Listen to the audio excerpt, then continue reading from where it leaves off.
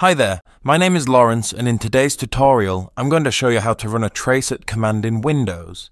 The Tracert command, short for Traceroute, in command prompt, is a network diagnostic tool used to trace the path that data packets take from your computer to a destination device or server on the Internet.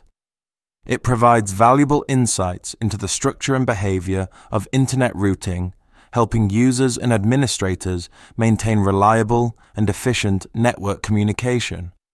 To get started, go into the Windows Start bar and type in Command Prompt and open up the Command Prompt application. Once Command Prompt opens up, type in Tracert followed by the website address or IP address, then hit the Enter key on your keyboard. For today's example, I'm going to type in www.youtube.com.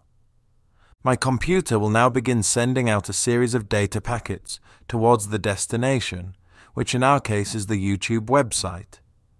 Each data packet travels through multiple hops or network routers and switches on its way to the destination. At each hop, the Tracert command records the IP address and round-trip time in milliseconds of the packet.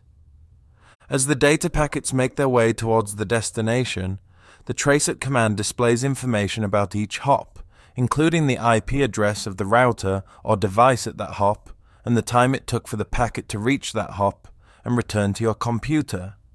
By analyzing the Tracert output, you can see the route that data packets take across the Internet to reach the destination.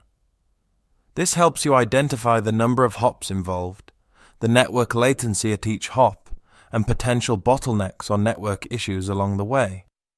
The Tracert command is commonly used for troubleshooting network connectivity problems, diagnosing routing issues, and identifying network congestion or packet loss.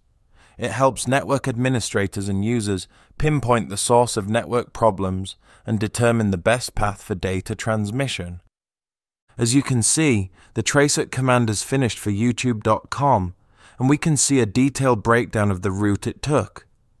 And it's as easy as that. Performing a Traceroute in Windows is a fairly simple task to perform. If you like this video, please give it a thumbs up, and if you'd like to see more videos like this, then please subscribe.